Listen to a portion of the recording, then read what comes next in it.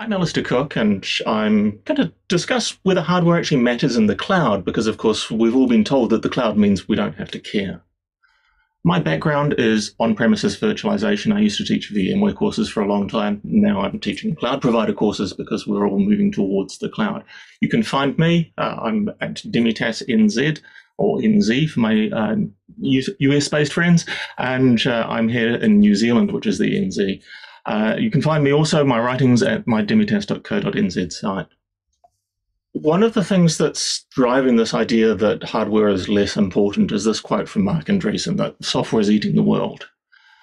What Mark's really saying here is that companies are changing the way they operate, and companies that are driven by software, like Uber and Airbnb as being the top examples, are disrupting legacy industries that are much less customer focused and deliver a much more static service. And so this idea that software is eating the world, absolutely, it is absolutely out there. But we in the tech industry tend to look at it from our own lens and think that that means that hardware is less important because software is all that matters. And there's a second factor that comes in, that there's this illusion that the cloud is all just a homogeneous sea of servers, that it's all the same servers and they're all interchangeable and replaceable. And these two pieces sit together to give this perception that hardware doesn't matter, particularly in the cloud. Now, it's not cloud providers that sell this story. It's often on-premises providers who want to sell you a sea of exactly the same server, because they'll show you this picture of these rows of racks of the same servers in a cloud data center. But what they won't do is zoom outwards and show you that this data center has dozens of rows, and different rows have different configurations of servers. And this is primarily because these cloud providers have specific servers for particular applications. And so the key thing is that that software that's eating the world needs hardware. The software that is allowing that innovation actually sits on top of hardware underneath and uses that hardware to deliver the capabilities that the applications drive out. We've seen this for a long time. We saw those increasing speeds of CPUs over time. And we saw improvements in what our applications could do as those speeds came up. Now, we may not actually write our software, deploy software with an understanding that it knows about what the underlying hardware is. And this is because usually the application development tools, the actual development environments, the libraries that we use, look after the awareness of the hardware and the advanced capabilities of the hardware. So whereas historically we'd see those clock speed increases, and you may notice I'm a little short on here, and what's here is going grey, that indicates I've been in this industry for some time and have seen these cycles of faster CPUs and then software using those capabilities. Well, when was the last time we saw a big advance in CPU speeds? It's been quite some time. But we do see faster applications because there's capabilities that are added to the CPUs beyond just changing the clock speed. There tends to be this move towards accelerators for specific workloads. And again, having been in the industry a long time, I remember the first of these was the multimedia extensions, or MMX, that were Intel released in the 1990s. This was the first time you could actually play video on a computer, and it was pretty revolutionary at the time. These days with YouTube and Netflix, it seems pretty mundane. But, of course, Intel has moved on since then. We've seen moves towards encryption in hardware, so the AES-NI extensions that were added to the Intel CPUs that shifted us away from needing hardware offload to do SSL at scale. We can do encryption, we can do compression in hardware. And we're seeing this continue with the SGX extensions that have been added to the Intel CPUs in the last year and a half to further improve the security stance. All of these features that are being used by software require that close interaction between the hardware provider, in this case we're talking about Intel, and the actual tools developers, so the people who are writing the development tools that are being used to build the applications on top, because that's usually where that interaction with the hardware comes from. And that cooperation together is an important part of the idea of having an ecosystem around the hardware in order to deliver the best performance out of it. The core CPU itself, the actual core CPU is important. We use it a lot, but there's a lot of use cases that are unlocked by these accelerators, and that's why we've seen so much development in that space. But how do we deliver these features in the hardware up into our applications? And fundamentally, we started with virtual machines, and those virtual machines need hardware. This is the hardware configuration for a vSphere 6.5 virtual machine, and you can see we expose CPUs into it. And that's one of the fundamental things about virtualization. The physical CPU of the host is exposed into the virtual machine, so we're not hiding that CPU. This means that we're delivering those newer features, those accelerators, into virtual machines, and not just on-premises virtual machines, but also cloud virtual machines. On the cloud, we absolutely have all of the providers with the different families of virtual machines, instances on EC2. And these different families have different balances of resources, but it's not just the balance of resources of CPU versus memory. We also see acceleration of things like networking. We have EC2 instances with 10, 40, 100 gig networking in them. We see hardware acceleration, so GPUs being added to these EC2 instances. And so the underlying hardware is absolutely crucial when we're running our applications and instances. And one of the elements that came up in Atha's perfect configuration discussion, and Melissa's awesome question of why do we not think more deeply than just number of cores and speed, and awareness of your application, awareness of the requirements of that you're going to place on this environment that you're deploying. And very importantly, one of the things I see in cloud is that a wonderful thing about cloud is you only pay for the resources that you use. But the terrible thing about the cloud is that you pay for all of the resources you use, whether they give you a benefit or not. And this is why aligning the resources in your EC2 instances or any of your other cloud workloads to the actual requirements for your application is crucial. To get the most value out of these EC2 instances, we need to align the resources we're paying with the value they're delivering and get the maximum value for what we're paying. Now, one of the changes, though, that we're seeing or have seen, futures here, it's just not evenly distributed, is the move towards containerization. So the use of Docker containers to deliver your applications. Well, these Docker containers are also still aware of the underlying hardware. These Docker containers still see the kernel, and through the operating system kernel of the container host, they see the underlying physical hardware. And so Docker containers don't abstract away physical hardware. We're still seeing the feature set of the CPU being delivered up into our software running in Docker containers. And if we start deploying tools like Kubernetes and starting to use service meshes, then it becomes even more critical to us. So a service mesh will have a typically Envoy-based container sitting alongside your application container. And the Envoy container looks after all of the security elements. So the ability to do SSL or IPsec encryption in hardware is going to mean that that Envoy sidecar container doesn't consume huge amounts of the actual core CPU as well. So the benefits for the hardware are even there when we're using Docker containers and Kubernetes, which of course is our current hot stuff. Really the challenge becomes where we switch across to serverless platforms, where we have much less visibility of the underlying physical hardware and control. Now, it's not that we're not going to get benefit out of the underlying physical hardware, because serverless platforms run on, depending upon how you implement them, either something that looks like a virtual machine or something that looks like a Docker container. And so you're still getting the benefits of the underlying physical hardware. It's just that you didn't get to choose it. But the cloud provider did.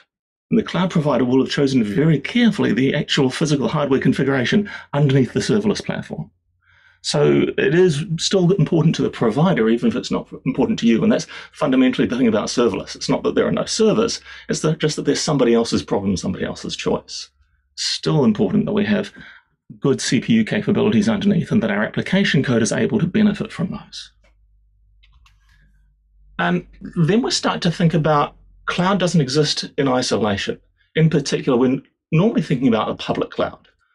Well, most reality for enterprise organizations is hybrid. But there are some applications that are going to remain on premises for a long period of time because there's no financial benefit to the organization to shifting them to cloud. Maybe they're tightly coupled with a manufacturing system. Maybe they just don't need the speed of innovation. They feel more like old-fashioned production. But they join together with parts of our applications, parts of our estate that run on public cloud because there's a need for that faster innovation or that universal access component or the scalability that we can get out of public cloud. The reality for enterprise organizations is that gluing the two together. And sometimes it also means that we're using the same tool set, same software potentially, has got to move from our on-premises cloud to public clouds. And so having commonality of capabilities across the two is potentially very useful to us. But it drives beyond even just public versus private cloud, because the reality for most organizations is really multi-cloud. The idea that we're using multiple cloud providers, again, that commonality of tools across. Now, although each of these cloud providers will have some specific capability, we may use the Oracle Cloud because it eases up our Oracle licensing, but we want to use potentially Microsoft's cloud platform because we have a large investment in Microsoft technologies. Or we might want to use AWS because it's going to speed up our software development processes. We may even simply be consuming software as a service from somewhere like Salesforce. Now, in all of these places, we've got code running on CPUs that's able to see the underlying capabilities of the CPUs. We may get a lot of benefits from having the same CPU capabilities across, because then the portability of our code from location to location is easier. So fundamentally, hardware does still matter in the cloud. You can't just ignore the hardware and say it's somebody else's problem, because it's your code, your application that's running. It's your business that's running here. You do want to get the most out of your spend, whether it's on-premises or hybrid cloud, and you want to get that by aligning the hardware that you're using against the actual requirements for your applications. This presentation was inspired by my own experience of that transition from on-premises infrastructure out into public cloud, and also because I was one of the authors of the Gestalt IT white paper for digital infrastructure at Datacenter Scale that we wrote in cooperation with Intel. This is something I say a lot too, actually. Little known fact, I actually studied electrical engineering back in the day, right? So I love the hardware layer. And something I tell people is look, the cloud is just someone else's data center. We still have all the considerations that we normally would have if we were doing this in our own, right? We don't see it as much, but it's all still there. Now, the one thing I saw that you put up that really I want to dive a little deeper and ask a couple questions is you had the chart of all the different Amazon EC2 instances. And that should make it easy for people, right? If you say, oh, I know I'm compute optimized or whatever workload optimized, and I should just go get the right flavor. But I've actually seen a lot of people not doing that the right way, again, because they're so wrapped up in this idea of, well, it doesn't matter. It's a cloud. It's magic. It'll just fix itself and do whatever. So I was wondering if you could give us a little bit more color of what you've seen when people are trying to actually make those decisions, but they still have this mindset of, well, it's the cloud, so it's magic, and I don't need to worry about any of this stuff. So I think there's a couple of pieces in it. One of the things is people often say, well, this is what I've got on premises, so I want exactly the same in the cloud. Mm-hmm. On premises is a sunk cost. You've already bought all that hardware. It lives for 3 years. And changing the hardware underneath, changing the configuration is relatively expensive. On public cloud, you're paying per hour for the actual resources you use. And so there is a cost to oversizing your EC2 instances and your virtual machines. Yeah, the whole lift and shift. We'll just take what we have now and put it up there, and then you're going to get that first bill. And it's not going to go so well. This is where we like the idea of move and improve. So often that lift and shift is stage one, and stage two should be starting to use more cloud native services to right size things, to make sure that you're actually using optimal EC2 instance types. So looking at resource utilization over time. One thing I would flag up, though, is I've definitely seen an era of going from this is what we had on premises, and this is what was being utilized on premises. So maybe we've got a big database server and the memory utilization is showing as being 40%. And so we halve the amount of memory in the EC2 instance as we deployed as well, you've now halved the amount of cache that's available to the operating system. And so suddenly your database doesn't perform the way it used to. So it is a subtle and nuanced thing. And I think this comes back to the discussion that you had with Ather about the hero number, kind of lots of CPU cores that must be better. It's fundamentally humans don't want to have to think and work too hard. And so it's easy to make a decision based on a hero number. It's much harder to make a more nuanced decision based on the actual requirements for your application. And this is where, as infrastructure professionals, we start moving up the value chain by being more aware of what our applications are using and optimizing the actual resources being delivered. And this is one of the things that as we move from on-premises infrastructure, where knowing the command line on your ESXi host is important, towards cloud, where you need to be closer to business. This is what we mean by closer to business. Know what your application actually requires to deliver for that application. In the presentation we had before by Arthur, we were talking about building the perfect configuration, the fine tuning, and so on. But the interesting thing with the public cloud as well is that you cannot kind of build a one-size-fits-all configuration, especially when we are talking about on-premises, right? So you will be building a kind of best kind of one-size-fits-all configuration for your environment. And then maybe you'll be thinking more about running specific workloads in the cloud. You were showing some of the instance types there versus, building dedicated pods, because I don't know if the economics of building that on-prem is really kind of making sense, I think, Max, you're right that the economics of building something and designing for platform makes public cloud very appealing. But there's sometimes this challenge of lift and shift the thing we have on premises. So the platforms we have on premises, we tend to have a shared platform that's used by all of our applications on premises, and we're making a set of compromises on how they fit to each of our applications. To hit back to, I think it was Ned's question again in that perfect configuration, was around when do you optimize for specific unusual hardware for your workload and fundamentally business benefit, when there's enough of a business benefit to offset the cost and risk of building a specific platform. Now, one of the cool things about public cloud is the cloud provider takes most of the risk for having these newer platforms. And as I teach the development end, it's you build a particular service and you say, where do I want to store my data? I don't need enterprise support for a non-relational database when I can consume it as a service off the cloud. Now, the cloud provider is using very specially tuned hardware to deliver that serverless service, maybe database as a service. And this is where we see underneath cloud provisioned infrastructure, we're much more optimized to the specific workload. Whereas on premises, we tend to have a shared platform. And that's very much what we see in the white paper, is this discussion around a general purpose shared platform for building on premises. But on public cloud, it's much more specific configuration of hardware for a particular application. Alastair, I think you touched on this with your serverless section a bit on how the hardware is further abstracted from you. So instead of knowing like the actual platform, the clock cycles, the amount of memory available, it's more like cloud providers try to abstract it into these weird like database performance units or serverless counter units, or some kind of weird thing that does kind of map to hardware, but not really. So how should I be thinking of using platform as a service in my, application planning and mapping that to hardware? Do I have to know the exact hardware, or is there some other way of approaching it? The value benefit for serverless is certainly less driven by hardware configuration. It's the provider is spending their time optimizing for delivery. And so this is why we see the abstracted cost units. The abstracted cost unit is more driven by the service that's being consumed. Although I think you're alluding to DynamoDB's read and write capacity units, which is the most ludicrous thing, is the hardest thing to allocate against actual applications. But in theory, serverless applications, the cost is more aligned to the value that's being delivered.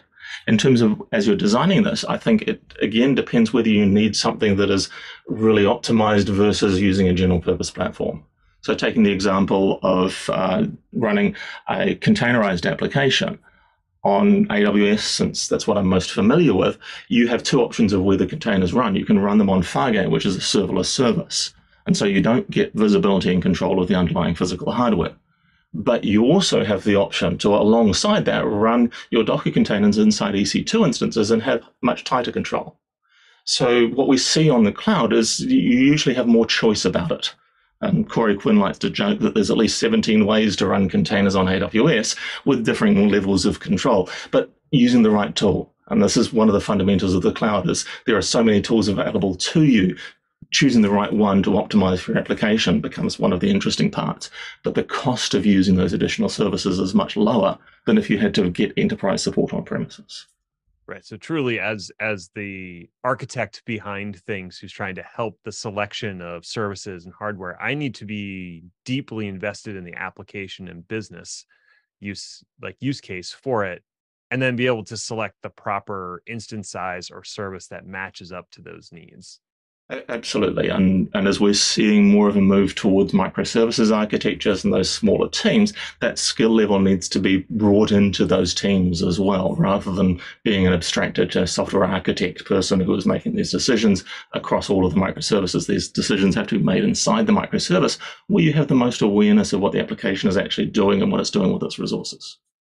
So when a lot of people think about the cloud, exactly what they're looking for is the opposite of what you've been discussing, is generalization and not having to think about narrow things like, CPU flags being enabled, which really kind of limits their ability to cut into these margins that you've been talking about.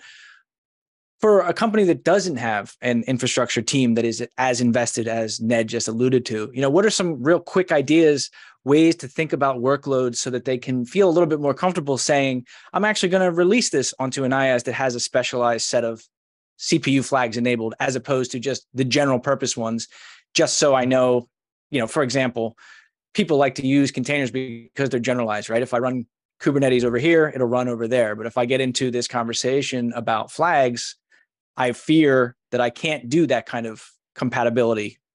So what are some real quick things that people can do to just say, okay, I feel good enough about this that it's still going to run? So one of the big things that I see with containers is the value to me is that it's a software distribution mechanism. It's a way of getting that immutable artifact that runs the same in different places with all of the dependencies underneath. But it is going to be dependent on the underlying hardware, what performance you get. So that don't having to care because everything comes together, that's a software distribution component that's really important in Docker, rather than the actual execution time.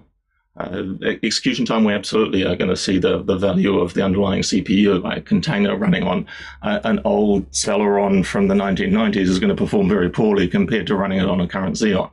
So absolutely, we do see customers who say, I have general purpose platforms, I just want a general purpose platform, and I don't want that control. And other times there's business benefit to having that tighter control. And so the teams who don't have that visibility down to the lower levels possibly have never had the driver to get a business benefit from seeing those lower levels, and they don't need the optimization that we might get. Definitely building the platform for the requirements that you have, or choosing the platform for the requirements that you have is important. If your requirements are simple, then don't overcomplicate things. One of the other things is if you are transitioning from on-premises to public cloud, most of the cloud providers have tools that will identify for you your virtual machines that are not using all of your resources or that are saturating resources. Use those automated tools. Don't expect that this is a one and done as you migrate. Expect to be resizing over time. One of the things we do see is application developers change the optimizations in their code, and suddenly an application that was CPU dependent has learned to get lots of performance by using more memory as cache or for holding more data so it can do queries out of RAM. And suddenly it doesn't care so much about CPU, but it needs a lot more memory. That configuration is going to change over time. So getting to that idea that it's going to be a dynamic changing environment is important as you start adopting cloud. Alastair, I think that's a really key point you just brought up. And I don't want anybody to just glance over that, is the fact that we may have tuned the application in a very specific way because of the limited resources that we had on premises. This is the standard pod that we bought, and it had this many CPUs and this much memory. And so you had to fit your application to work best in that environment. But when you move to cloud, it's a complete game changer. Now you have carte blanche well, maybe not carte blanche, but close, to pick a hardware configuration that works best for the application rather than the other way around. And that just opens the door to all kinds of new optimizations. Absolutely, Ned. I saw it myself when I built AutoLab. One of the tools that I'm known for is this automated tool for building a nested vSphere lab on top of your laptop. Or I started working with Ravello, where you're running on top of public cloud, and suddenly they said, well, you don't have all of those resource minimization requirements. You can create your ESX server, your nested ESX server, with 16 gigs of RAM if you need. right? Something I could never do on my laptop.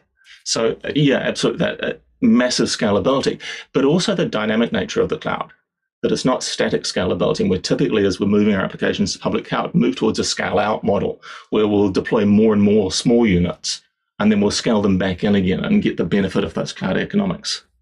I think fundamentally your application needs to fit on the infrastructure you deploy for it. And being on the public cloud doesn't mean that you don't care about what that underlying physical hardware is. It still matters.